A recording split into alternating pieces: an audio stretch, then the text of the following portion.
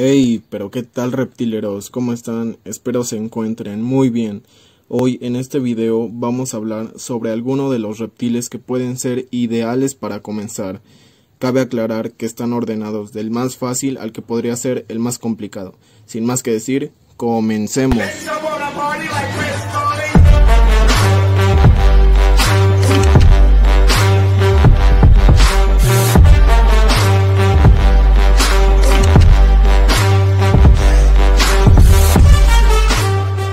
Como primer reptil, el gecko leopardo. ¿Quisieras adquirir un reptil pero no sabes cuál? Créeme que el gecko leopardo es de tu mejor opción. Sus cuidados son muy sencillos y es un animal súper hermoso. El costo de un ejemplar de estos varía, ya que todo depende de sus tonos y sus colores. A eso se le denomina fase, pero tú puedes empezar con la que más te guste. Y bueno, empecemos con su hábitat. ¿Qué es lo que necesitas para que pueda vivir? Como primera opción o como requerimiento necesitas un topper o pecera. El topper o pecera en donde lo vas a tener tiene que tener aproximadamente 35 de largo por 30 de ancho por 20 de alto. Como sustrato puedes utilizar servitoallas de la marca que tú gustes. No es recomendable ponerle peat moss o fibra de coco, ya que si tu gecko llega a comer un poco de ese sustrato, puede llegar a tener una impactación y como consecuencia puede llegar a morir. Estos pequeños reptiles necesitan de calcio y de multivitamínico para que puedan desarrollarse correctamente sus huesos. En caso de no ser así, puede que les dé hemo. ¿Y qué es el hemo? Bueno, el hemo es una enfermedad metabólica ósea de los huesos que causa deformidad, principalmente en patas y boca. También vas a requerir de un escondite de la forma y el tamaño que tú gustes, solo es para que tu gecko pueda refugiarse y así se sienta seguro. También vamos a necesitar una placa térmica, hay de diferentes tamaños, pero tú tienes que escoger el tamaño de acuerdo al terrario de tu gecko. La placa térmica solo va en una parte del topper o pecera de donde tengas a tu gecko, y es ahí donde tienes que poner el escondite. Estos reptiles no necesitan de ningún foco, ni el de calor ni el de UVB, ya que ellos reciben el calor a través del vientre, por eso la placa térmica. Es muy importante saber que la placa térmica se pone fuera del terrario. Si tú la llegas a poner adentro de tu terrario, corres el riesgo de quemar a tu gecko. También vas a necesitar un comedero para ahí ponerle los insectos, y el bebedero es opcional, ya que estos reptiles toman el agua a través de la servitoalla. Estos ejemplares llegan a alcanzar un tamaño de 20 a 25 centímetros. Es por eso que este reptil es el ideal para comenzar. Y dejando a un lado lo fácil que es cuidarlos, mantenerlos, alimentarlos, este reptil, los ojos que llegan a tener y sus colores son súper chidos. Y bueno, antes de pasar al siguiente reptil, aquí les dejo un video de mi gecko. Es así como ellos toman agua, simplemente sacan la lengua y chupan las pequeñas partículas de agua que hay en la servitoalla y es así como ellos se hidratan. Y bueno, como segundo tenemos a la pitón bola. La pitón regius o pitón bola se caracteriza por corpulenta y por su corto tamaño. Cuando son crías al momento de nacer llegan a medir de 20 a 30 centímetros. Y cuando son adultas llegan a medir del 1,20 m al 1,5 m, las hembras un poco más. También son caracterizadas por su timidez y tranquilidad, son de una familia de serpientes constrictoras, lo cual quiere decir que matan a sus presas enrollándolas.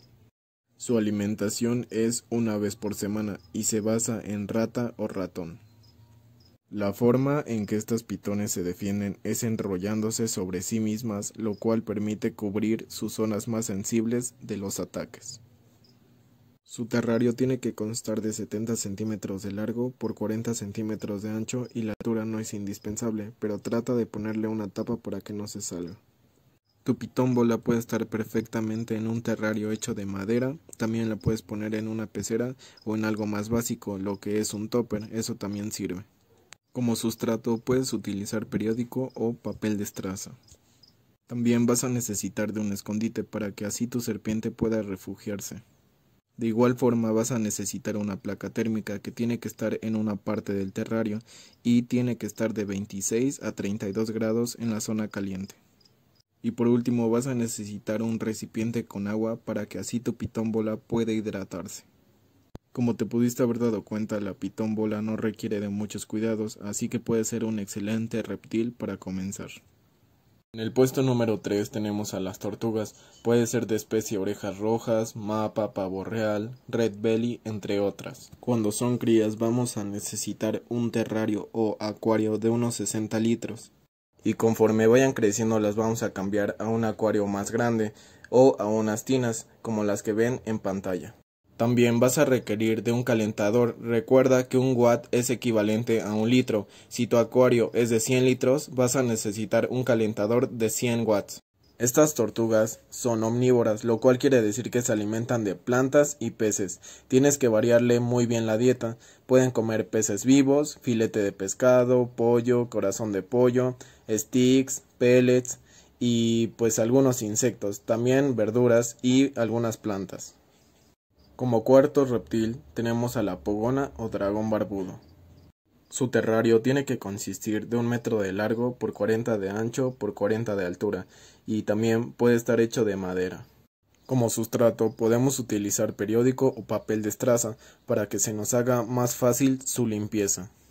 También vamos a necesitar de un comedero para que se le pongan los insectos y también vamos a necesitar un bebedero para que ahí se le ponga su agua.